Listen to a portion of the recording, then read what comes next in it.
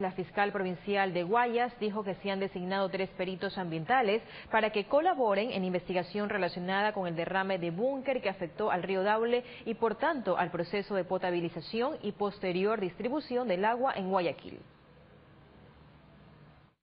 Lo que hicieron los peritos hasta horas de la noche fue coger muestras de agua, muestras de macroventos y muestras de tierra. Y con eso se envía con la respectiva cadena de custodia a un laboratorio, como efectivamente se lo hizo. Se envió a un laboratorio calificado por el Consejo de la Judicatura, al igual que los peritos, todos son calificados por el Consejo de la Judicatura. La pericia se la realizó en legal y debida forma, previa posesión, con la presencia del fiscal.